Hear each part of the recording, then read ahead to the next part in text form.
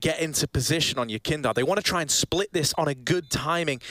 But a lot of time has ticked off the clock. James setting up this push out with a flash to try and get them in.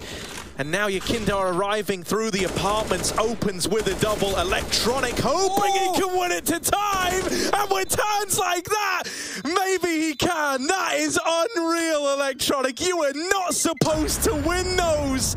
And yet he does.